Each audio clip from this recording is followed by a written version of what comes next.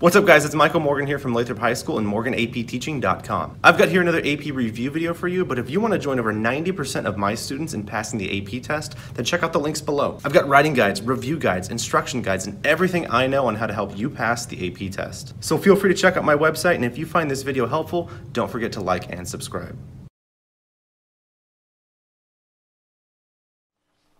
Okay, so we'll do AP US history. We're going to start with period 1, which is the years 1491 to 1607. It's only like 5-ish% of the test, but a lot of the stuff in this period you have to know going forward. It sets up a lot of things like what Native American tribes are, or which ones there are, systems like exploration, mercantilism, colonialism, things like that.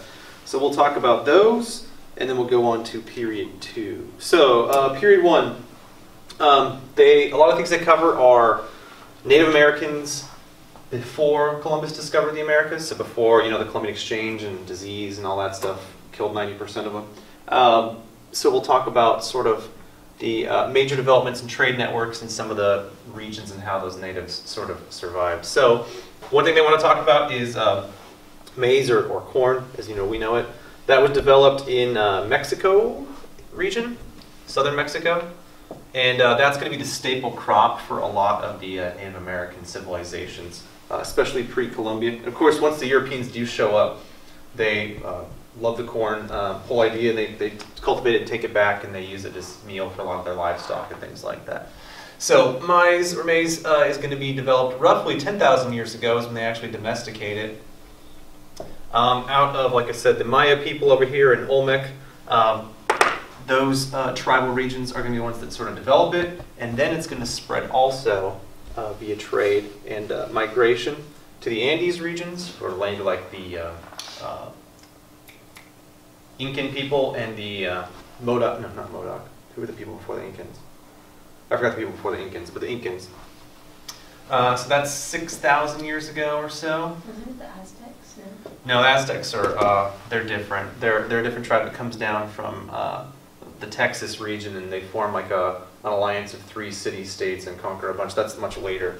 It starts with an M. I just can't remember what. Moche, M-O-C-H-E. That's who they are. Anyways, so that 6,000 years ago goes down to like the South America, Andes region, and then the Olmec and Maya people, of course, also migrate and trade and bring maize up into the southwest-ish region of the United States. And that was about, I think it was about 2400 BCE, you actually get corn in what is now like the southwest United States. And that's going to spread out too, because obviously it works, it's calorie dense, it's decently easy to grow, people can live off of it, and they get a surplus which they can trade around, and they do. And that sort of starts developing an extensive trade network running between what is now like Mexico and the southern part of what is now the US. So they do actually cultivate and trade it. All right. For the AP test, they also want you to know about how Native Americans survived in the various regions. Because it's not all the same. Obviously, the topography of the United States is, you got mountain regions, coastal regions, plain regions, arid regions, more deserty, and they have different ways of lifestyles and surviving there. So one of the areas I want you to know about is what's called like the Great Basin, which is basically an area between sort of, and including partly like the Rocky Mountains and between like the Sierra Nevada range. So it's this-ish region here, and it's what you call arid. There's not a lot of rainfall. You do get some in the winter, you get like flooding and things, but there's not a whole lot of water there. So the thing I want you to know about the Great Basin American Indians is how they survived in this arid environment. During the winter and early spring, there was some water flow from the mountains and some rain, so they could actually just sort of settle by those river basins for food. So winter equals river basins. And they were able to get along there pretty well. But in the summer, when those kind of dried up, they had to move around a lot because they very quickly used up all of the foraging or would kill off the animals, so they had to like move constantly throughout the summer. So they were very nomadic in summer. And some of those pueblos and things that you guys would see, maybe you've seen on National Geographic or whatever, those were settlements that they would reside in more during those winter months by, close to the river basins, because they could actually permanently set up there until the water started to dry up and the resources, and then they had to move around. All right, pretty big region, but a very common way of living is basically the central and eastern part of the United States. So like the Mississippi River runs right down the middle here, with other rivers feeding to it. So everyone in this river valley, as well as the Great Lakes regions and the East Coast of the United States, they all lived a similar lifestyle, hunting and gathering. They had some agriculture as well, and they traded with each other. And we know this because a city which is around-ish the area of like Illinois or so nowadays, there is a city, or what was a city they think, called Cahokia. And that city has artifacts and archaeological evidence from the Rockies regions and the Great Lake regions and the Atlantic coast and the Gulf Coast. So we do know there is definitely some sort of Mississippi River Valley trade network where all of these different tribes at one point had people going between and trading goods. Because again, they're all found in these large mounds in what was Cahokia. So I guess you could say central/eastern natives. They lived as hunter-gatherers, some agriculture, and they also had a sort of like Mississippi River Valley trade network. And we know that, again, because of all the archaeological evidence we found in Cahokia, which is kind of a central location there. All right, the Native Americans living on the coasts of the Pacific, specifically in the northwest here, like was what now Oregon and Washington, there's a ton of rainfall. It's actually technically a rainforest. It's not like what you think of in the Amazon, how it's like, these really hot, humid jungles, but it gets so much rain, it literally never, the grass and foliage never dies. It's always green. I think they call it Washington the Evergreen State, if I'm not mistaken. So they survived off of the sea. There was a lot of thriving sea life, clams, otters, things like that. And then they could forage, hunt, and cultivate the rainforest because there was just plenty of water. So they were a pretty permanent settlement, and they lived along the coasts. So Pacific coasts. They, of course, live off the coasts and the rainforest pretty easily. And those are the three main regions. Hey, welcome. These are the three main regions that they want us to know about for the actual AP test. All right. Any questions about that? So the Pacific Coast people just lived up the rainforest? Mm-hmm. Especially up here in the northwest, because there's the steady supply of rain and water. So they didn't really have to move around a whole lot or hunt and gather or be nomadic. They could pretty much just settle in by the coast, and there was enough to live off of there. All right, one thing they also want us to know too is sort of how Native American culture, by the way, the names Indian, American Indian, Amerindian, and Native American are all the same thing. There's just the same name for the essentially indigenous people that crossed over 20,000 years ago or so across the land bridge and settled North and South America. Of course, they were mislabeled by Columbus. He thought he landed in India. That's why he called them Indians. So it's kind of a misnomer, but it's an acceptable name to most people.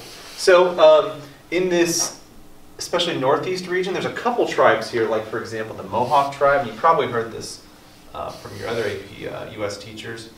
There was sort of a not exclusively matriarchal structure, but some of the tribes did have a matriarchal structure in that women participated in the decision-making processes. So while you had this, definitely, the things that were like physically labor-oriented were definitely distributed to men, like combats, hunting, fishing, building, those sorts of things. But women also took part in the decision-making. So an example is the Mohawk tribe. Women were involved, of course, in child rearing, but also they were the ones that tended to the agriculture. This is also kind of known, by the way, more so in the South here, kind of an AP world topic, but it's more so known as gender parallelism, in that there wasn't like a hierarchy of males or females are above each other, but it's the idea that both have different roles, but they're equally important. Like, obviously someone needs to cultivate the land and raise kids, right? And that's not necessarily more important than combat or exploration or trade or hunting. Right? Those are both complementary tasks that keep the tribe going.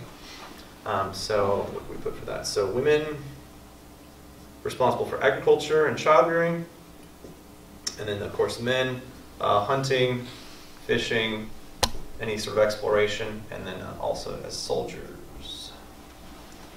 All right, and that's kind of the way it was set up. I don't want to say that was how it was everywhere, because there's definitely a lot of patriarchal Native American societies, but they do want you to note that there were some up here, especially in the Northeast, that had a more gender parallel, if not matriarchal, structure to them, at least for the time being. You guys good on that? All right, so now let's talk about Europeans actually making their way over there. So exploration itself. So you all know about Columbus in 1492 and all that good stuff. Hey. We'll briefly go over all this really in-depth in AP World, but I will go over it generally so you have an idea of just what you might have to know for the APUSH test.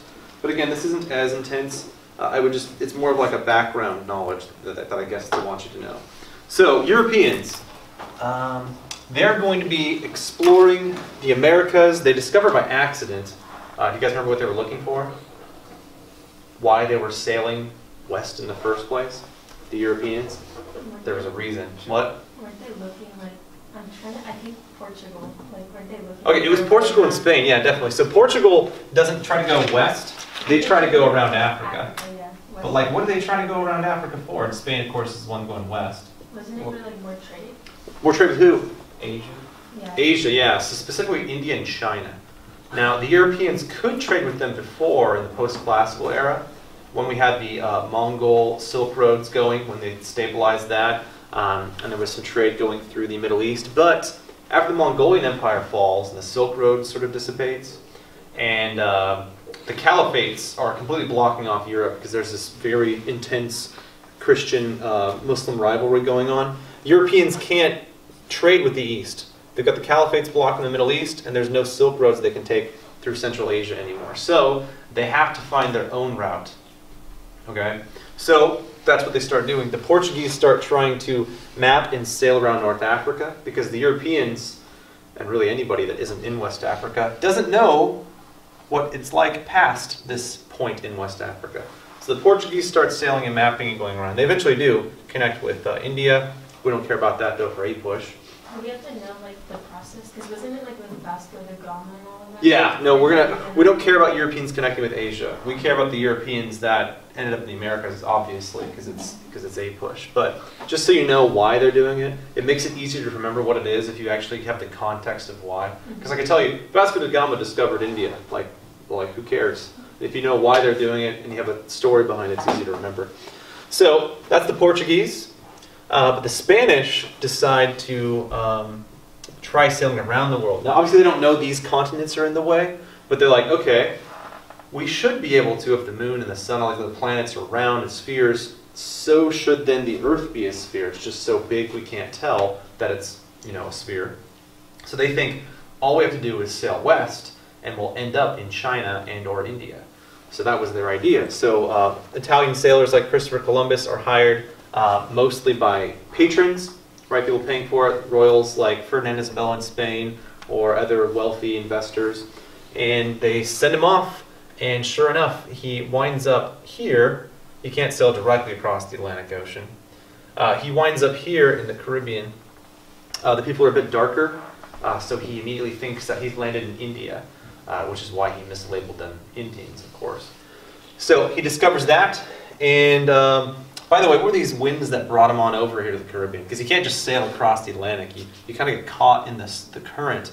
You guys remember the winds that brought them over from like West Africa over into the Americas? Monsoon and Oh no, monsoons in the Indian Ocean. These are the trade winds. Yeah, and when they come back, they kind of have to like be taken up here in the northern Atlantic and dumped off in northern Europe. Those are the Westerlies. So they discover these sort of wind patterns that they're able to sort of take somewhat consistently.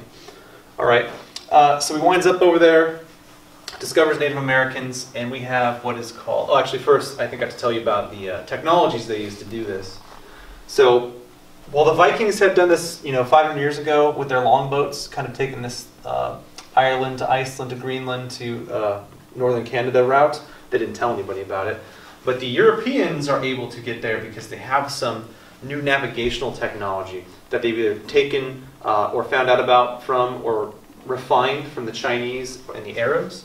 Do you guys remember which instrument it was that let them know how far north and south they were? Not the compass, that's the direction.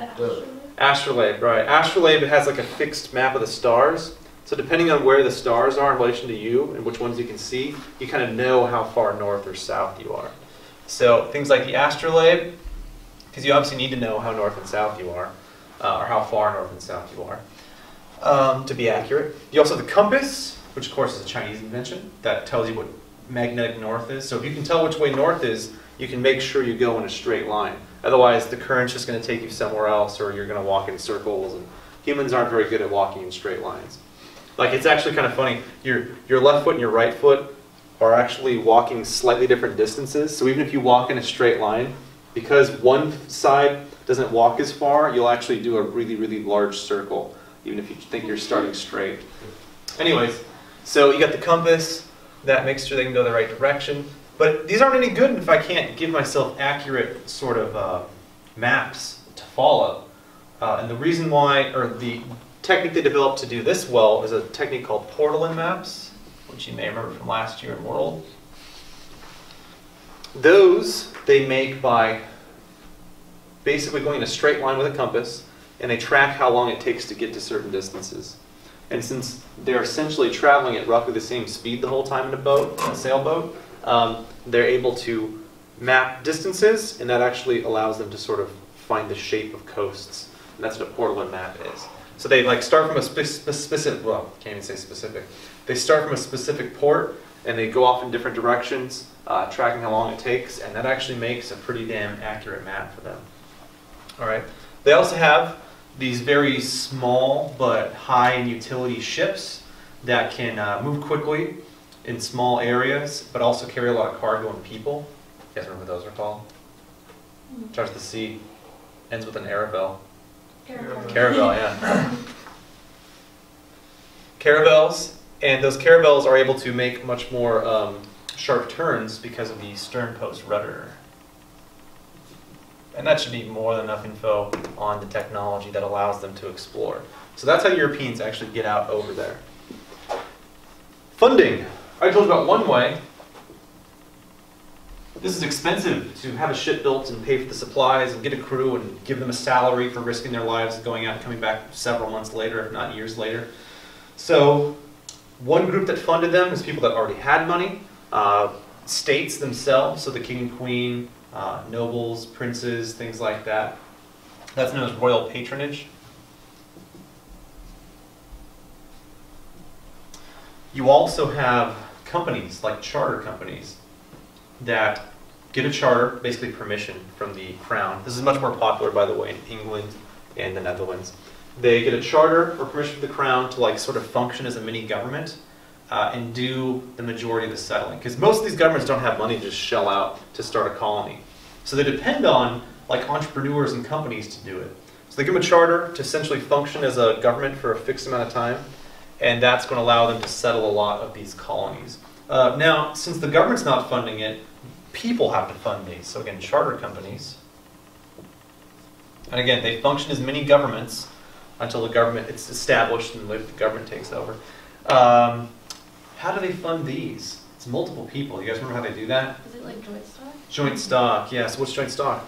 So it's when like a bunch of people, they work together and then they basically like divide parts of like their exploration. And it's like, I don't know, they just divide it equally, so then... The cost, what they... Yeah. These people are usually not going on the voyage. They're usually funding the voyage. So yes, you have it correct, it's just they're not actually doing the work. Like they're the ones saying, okay, I've got X amount of thousands or millions of dollars, so I'm going to contribute a percent to your voyage, and then when you come back, if you come back, how am I paid? You get double. By your percentage. Like Yeah, I get the same percent profit back. So for example, like on Crash Course, they have a good analogy of this. Like, so if this is a boat and it costs $1 million, it's a terrible boat. If it costs $1 million to fund this voyage for the boat and the supplies and the crew and all that stuff, I could donate $100,000 to this company, and that's 10%, right?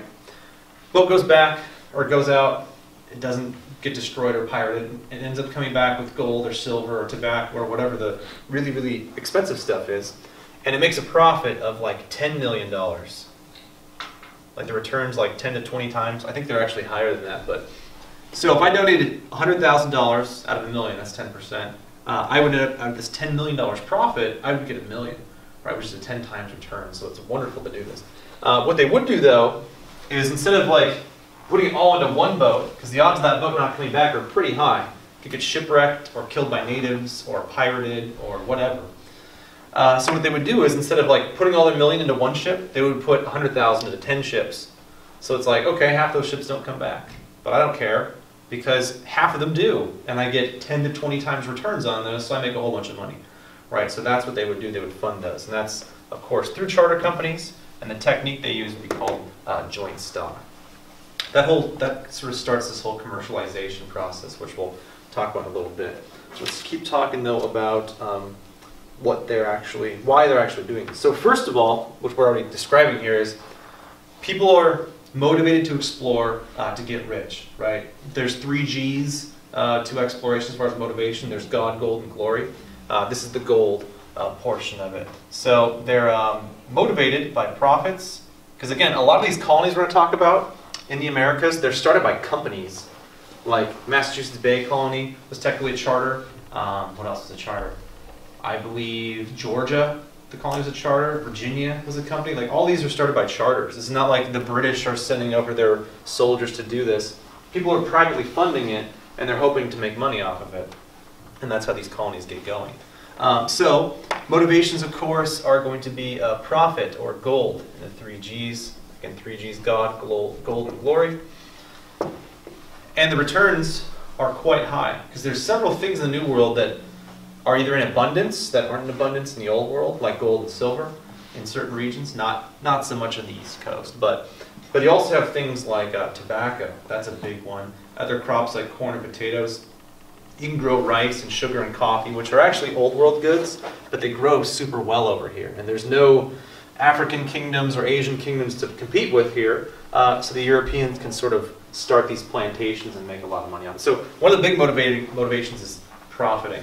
And they're able to profit from things like gold, silver, tobacco, even stuff they bring over from the Old World, like rice. What are the things I mentioned? Chocolate or cacao. What else? Wheat. I'm missing a big one. Sugar. That was the other big one. Sugar. I was like, I know there's another big one. Sugar. So those are all things that they're able to either bring back or grow themselves and bring back. It's highly, highly, highly profitable. Is it potatoes a big one too? Yeah, it is, but these are more so what you call cash crops. Now, I know wheat and rice you technically can live off of, but mostly cash crops are things that you can't sustain yourself on. You just pay for them because they're a really fun luxury good, at least back then. So they would get addicted to nicotine from tobacco, or they liked putting sugar or chocolate on their foods to make them taste better. Things you don't need, but they pay a lot to use because they're awesome. So that's the gold. The glory is a lot of these guys want to make names for themselves, because if you guys notice, all the colonies and cities in the Americas, they're named after people or kings or kingdoms, like New England, for example, Georgia, named after St. George, or not St. George, King George. Carolina was named after King Charles. So they really want to put their mark on the world by starting a colony, naming after themselves, but also just growing their empires from Spain or Portugal or France or England or Netherlands or even Sweden, by the way. They actually start some colonies too. They're all trying to expand their kingdoms, their noteworthiness, and their, well, basically their reputations. So state and individual. So it could be for the state of England, the Kingdom of England, or it could be just the individual, like the Duke of York, right? New York. It's named after the Duke of York. All right. What else is there? Oh, God. The God portion. The God portion is most of the American settlers. Now, Protestants do follow in through England and the Netherlands, but they're not as aggressive, and I literally mean aggressive, by the way, on the converting. The most aggressive conversions come from Spain and Portugal, the Catholic converts. So one of the major reasons why they wanted to explore is they wanted to civilize and provide Christianity for the quote-unquote savages, as they saw them, in the New World. So we have a lot of conversion attempts. So, and they're mostly Catholic too, by the way.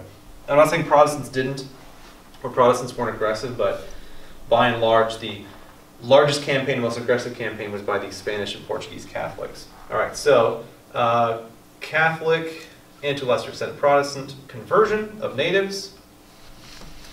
And some of the monks that are going to be doing this are Franciscan monks, Dominican monks. These are all Catholic, by the way. The Jesuits.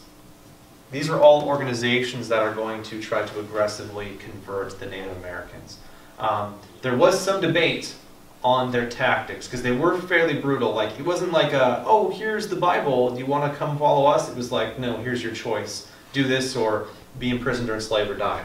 And then they were enslaved anyway, usually. So their conversion tactics weren't exactly friendly, nor were anyone's really back then, by the way. But they were going to do this, but there were some individuals that were like, whoa, whoa, whoa.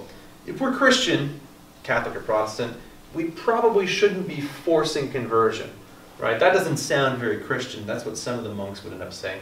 One example, I think we talked about this in AP Euro a year ago, was Bartolomé de las Casas.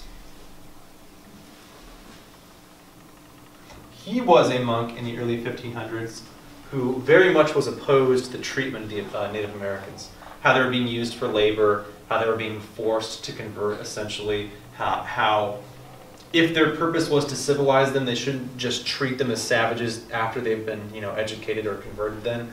And he wrote a bunch of very, I guess you would say, poignant letters to the King and Queen of Spain. And he was pretty far away, so he was kind of out of their reach for punishment, but he was pretty critical of the Spanish treatment of those Native Americans. And there's other examples, but he's probably the most famous one. And for the AP test, for all these topics, as long as you got one or two solid examples to point to, you're pretty much good. As long as you know the general development and you have like one example to point to, you'll be solid. So would you be able to talk about like the Inquisition for like the Spanish, like to No, that's more of a European thing. That was more so used in the religious wars. I'm not specifically sure about the Inquisition's presence, if at all, in the New World. I'm sure it was. I don't know a lot about it. It's not famous enough to be common in AP US history or US history talk, so I would stay away from that. Just take a general approach of Spaniards trying to convert them. And then, of course, we have some people opposing that. So that is the 3 Gs. We covered them all, the glory of God and the gold. Let's talk a little bit more about this Columbian Exchange system, which is just another word for how when we brought over goods from one side to the other. Columbian Exchange, which again is just kind of a term for bringing over a lot of things that existed in Africa, Asia, and Europe that didn't exist in the New World, in North and South America, and vice versa. There's a lot of things over here that didn't exist in the Old World, and they're going to be exchanged. And that's known as the Columbian Exchange. So some examples, and they want you to know this for the AP test too. Columbian Exchange is essentially just the transfer of goods between the Old World, which again is Afro-Eurasia, and the New World, which is North and South America. So some things that were exclusively, this is not all of them obviously, but it's just the main ones. Some things that were exclusively in the New World were things like corn, potatoes, tomatoes, most forms of peppers, not all of them though. What else? Llamas, not that they brought over a lot of those. Cacao. Yeah, and so venereal diseases like syphilis, that was a fun one to bring back. No, measles wasn't brought from the New World, that was brought to the New World. So these are things that were existed here before Columbus made contact. And then after the Spaniards and other Europeans started trading and going between, they were brought back to the Old World. So these are things that were exclusively in the New World that were brought over to the Old World. And not that gold and silver is exclusive, because it wasn't, but there was a lot of untapped silver in places like Peru, Nevada, Mexico, copper as well, and gold that the Europeans got a hold of too, but those aren't exclusive. Exclusive Old World goods that they brought over. Pretty much all livestock. Pigs, horses, not that horses are livestock, but pigs, cattle, also horses, other domesticated animals. None of those, for the most part, existed in the Americas. which made it pretty impressive, by the way, that they built so many things over here, like pyramids and roads, because they didn't really have like beasts of burden and ox to carry these things like they did in the old world. So livestock and horses, a lot of technology. I won't list the technology, but gunpowder, guns, cannons. You have things like sugar. They bring that over. Coffee is brought over, and those are things that grow extremely well in the rainforest, equatorial regions of South America, and the Caribbean and southern United States. Those all grow very well there. So the Europeans make a lot of money off of that. Oh, I forgot the big one for the New World, by the way. Going back a second. Tobacco. I knew I was forgetting the big one. Tobacco, which is smoked by the American Indians, and then they showed the settlers, or the Europeans how to do it, that hooked people pretty quick on tobacco and pipes and later chewing tobacco and things like that. Anyways, back to the old world goods. Livestock, horses, sugar, coffee, rice, okra from Africa. You also had wheat. All these goods are going to be exchanged for the first time over. And diseases. This is what's going to unintentionally kill 90% of Native Americans. Because basically diseases hopped over from livestock over thousands of years, killed a bunch of Europeans, Asians, and Africans. But the ones that survived were resistant enough to survive the infection. So after a few thousand years, you've got populations in the African, Asian, and European kingdoms that they still get sick and some still die, but much less die from these diseases like measles, smallpox, the common cold, things like that. However, when you bring them all over at once to North and South America and they've never been exposed to these things, it wipes out like 90% of the people. So disease was a big one, an unintentional sort of, I guess, a consequence, negative consequence of things like smallpox, measles, tuberculosis. That stuff just wiped out the Native Americans. So they would show up, exchange with them, maybe not even visibly sick because they're immune to the actual viruses that they're carrying. They would, exchange, talk with, meet with these natives, go away for a few days, weeks, come back, and all of a sudden, most people are dead or dying. And they're like, whoa, what happened? That's what happened. They exchanged a lot of disease without knowing it. All right, that's the Columbian Exchange. So obviously the impact here is old world population just dives. 90% of people die, so that's a big deal. The old world, though, you actually have a population increase because these foods are calorie dense. That helps people survive. You also have Europeans especially get super rich off of this stuff because they're able to bring it over. Europeans, Africans, and Asians are paying a lot for it. You have them, of course, making and selling things that were brought over from the old world in much higher quantities and brought back and sold. So the Europeans make a ton of money off of selling amongst themselves as well as selling to the African and Asian kingdoms that were already there. So that is the Columbian Exchange. Essentially enriches Europeans and sort of decimates the population of Native Americans unintentionally. You guys got the Columbian Exchange? Sweet. Let's move on to a couple more topics left for period one and we're done ski. All right, so now let's talk about some things we still have to talk about for period one are the Encomienda system and then colonialism, which we pretty much described already, and then briefly mercantilism. And that should be enough to cover period one adequately. So, all right, what did I just say? Oh, Encomienda system. This was a system set up by the Spanish to, of course, encourage Spanish to go over to conquer and settle the land, as well as to sort of control the native population. So what they would do was, as Spain came over, because Spain's going to conquer most of the actual New World here, they're going to conquer most of South America and a huge chunk of the southern portion of North America. So they've got a massive chunk there. And they're going to reward this land to people to conquer it, and that's going to be called the Encomienda system. So Encomienda is like a land grant, kind of, or a kingdom, sort of, and the Encomiendera is the guy that rules over it. And on those Encomienda, which we talked about last year, they have individual plantations, ranches, and mines. Those are called haciendas. Regardless, this system is going to utilize the labor of natives. We're actually going to borrow the Encomienda system, which is like a system for organizing labor tasks and pay. They're going to use Native Americans for a lot of the labor, but again, a lot of them are going to die off from the disease. So they're not going to have enough it's going to be a big problem in the Americas for a long time is labor shortages. There's like lots of land, lots of stuff to mine and collect, but there's just not enough people to do it.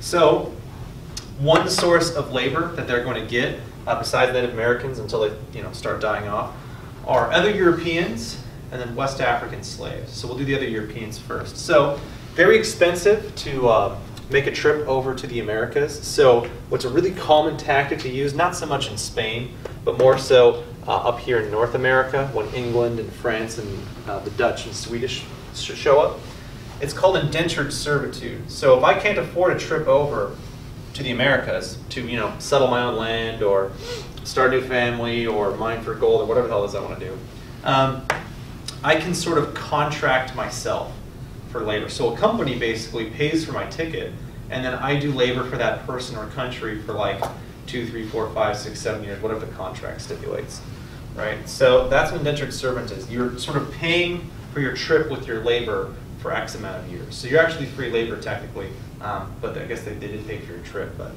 that's indentured servants. There's going to be a problem with that though, because if everybody over there is white for the most part, and they were, especially in the American colonies, North American colonies, like with the British, the Swedish, and the Dutch, it's super easy to just run away and go grab some free land, in another town or another area or over the hill or whatever, and then all of a sudden I make way more money anyway.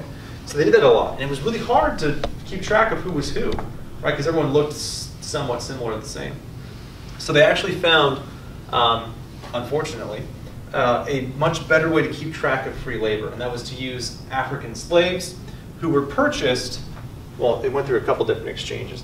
Most African slaves were collected by fellow West African kingdoms, so they'd have tribal wars, or they would just go out to collect slaves. They would gather up all these slaves, and they would sell those slaves, the West Africans themselves, to the Portuguese, who would bring them over to the New World. Almost all slaves ended up in the Portuguese colony of Brazil, but a fair amount were also sold to the Caribbean and to the Americas. So West Africans, and that slave trade, by the way, has been going on since like 1000 CE. The Arabs have been buying slaves from the West Africans since the caliphates had established themselves. So the Portuguese show up. They, of course, expand the trade because there's a bigger market for the West African kingdoms to sell to.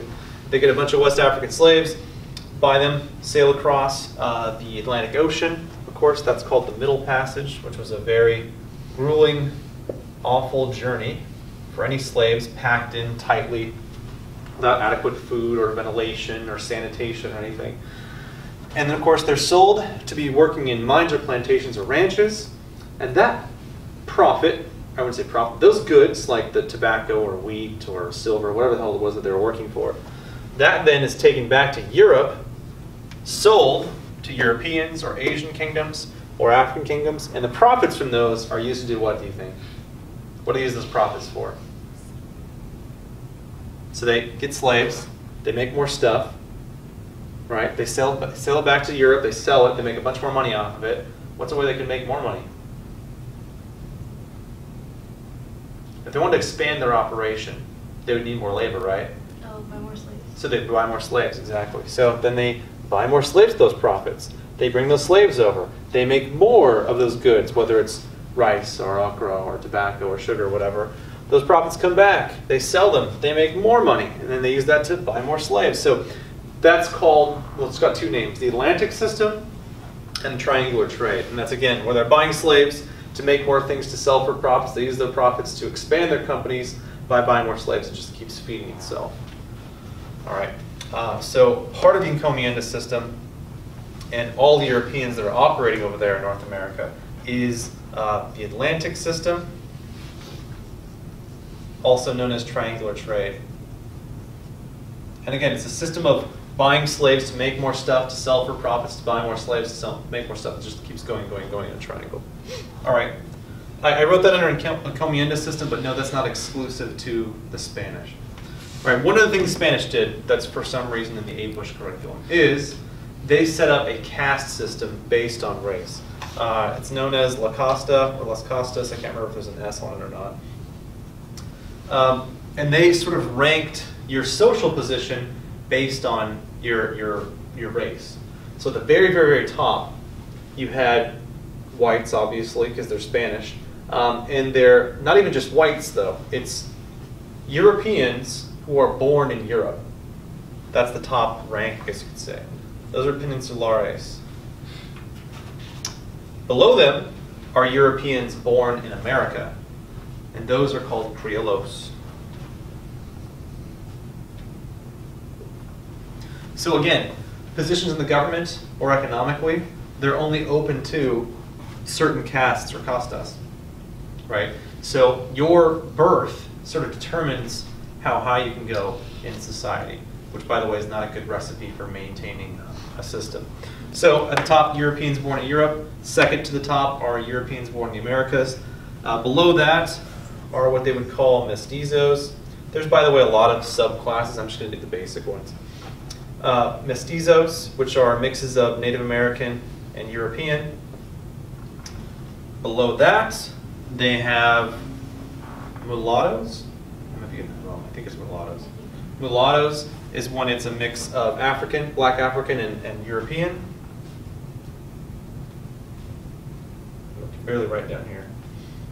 So African, European. And then at the bottom, they have, besides just Indios themselves, which are just Native Americans full blood, or Negros, which are called, which is just basically black Africans themselves, which is where Negro comes from. And the mix between black Africans and Native Americans was called Zombos, I think. So those are the mixes. And again, black Africans themselves were just called Negros or Negro, and then the Native Americans called Indio or Indios. That was their caste system, and that's going to maintain itself all the way up and even a little beyond the Latin American revolutions, where when Latin American countries, mostly the criollos, rise up in the 1820s and 1830s and kick out the Spanish crown from the Americas and start countries like Mexico and Argentina and Gran Colombia and all those. The Zumbos are a mix of natives and blacks. Zombos, yeah, a mix of Native Americans and blacks. Mm-hmm. Oops, I didn't write that today. All right, and there's like different mixes based on your color and your ancestry and things like that. But those are the basic ones. So just know that that's a system that sort of limits or determines how high or low you are in society. So only certain jobs and political positions and things are open depending on what you were born into. Obviously not fair at all. It's very hereditary. Any questions about the Encomienda system? All right. And again, this is not exclusive to the Encomienda system. This is the general system that all Europeans are going to use to enrich themselves, right? The purchasing of slaves, use of those slaves to make more stuff, sell it for profit, that profit buys more slaves, and going. So obviously over time, you're going to have thousands, if not millions, of African slaves brought over. Of course, over here, they reproduce as well. So fairly quickly, you have, over a couple hundred years anyway, you have several million slaves, or at least black Africans, in the Americas. All right, so the last topic I want to cover before we start period 2 is one that is definitely more so a period 2 topic, but you do start getting the beginnings of it in period 1, so I want to mention it here. And that's the mercantile or mercantilist system. And you may remember this from AP Euro. This was the idea that it was basically a race to claim as much land and resources as you could, because there's only a certain amount of money in the world. You guys remember what that wealth system was called? Fixed wealth system, yeah. So mercantilism. It's the idea there's a fixed amount of wealth in the world. So the whole objective is I want to claim and take as much territory as I can and get as many resources as I can, because there's only a certain amount, right? So here's where we get that colonial race. So not only are they using colonies to make things to sell for profit in the Americas, or the mother country, which is, of course, the country that started the colonies, but also they want to get as many resources as they can. So it becomes a very competitive environment of them trying to claim things or even taking things from each other. You'll see these colonies change hands several times between Europeans. Again, that's colonialism. They're going to settle, profitize, I guess you could say. Meaning like mine, start farms, start ranches, etc. Bring those supplies back to the mother country where they can then, of course, sell them for profit. And also they're competing over them because they want to get as many resources as they can themselves and take those land or resources from other Europeans. Okay, so to do that, they're going to have a lot of things like they're going to do their best to disrupt the trade of enemy states. So if I'm England and I start a colony over here, in period 2 anyway, my goal is to protect that colony with forts or docks or whatever. And I'm also trying to stop the colonies of the French and Spanish or Portuguese. Now, at first they can't do that. They're really just concerned with not dying. But once they establish themselves more towards the 1700s, that's when they start getting really competitive with trying to take other people's colonies from them. But the seeds were planted here in period 1 of AP-US history. So disrupt enemy trade, which means, of course, they're going to try to take territory, colonial territory. They're going to try to privateer, which means hiring pirates, basically, to take from the Spanish ships or French ships or whoever your enemy is. And they really don't like trading with each other. They want all of the money, gold and silver, to stay in their own country. So rather than buy sugar from the British, they want to make their own French sugar and only sell to other French people or perhaps other states. So I guess you would say they want to become self-dependent. Meaning, we get all of our own stuff from ourselves. We're not paying other countries to do it for us, because they believe if they're paying other countries for something, they're losing some of that fixed wealth. So the whole goal is to make and get things for yourself and then perhaps sell them to other countries. That's okay. Exports are great. If I'm selling lumber to Britain, I'm getting their money. That's fantastic. But if I'm French, I don't want to buy it under this system, because then I'm losing money to the British. They give me lumber and I'm giving them gold and silver. They're getting more of this fixed wealth. So they did not want imports. They didn't want to buy things from other countries, but they wanted to sell them. Right? If you guys remember, they encouraged people to buy stuff from their own merchants by setting up tariffs, which are taxes on imports. So if the British can make something cheaper, importance. If the British can make something cheaper, the French would put a tariff on it, a tax, which makes it way more expensive to buy like lumber from the British. That forces you to buy lumber from other French merchants, which keeps the money in France, but you can still sell things up to Britain. That is mercantilism. And the reason why we care about that is this is very competitive. And what we're going to see here, and this is going to really contribute to the start of the United States, is there's going to be a lot of competition between trade systems, trade networks, and territory in the colonies, and that's going to help sort of lead to this development of American identity and later the United States. So you guys understand mercantilism?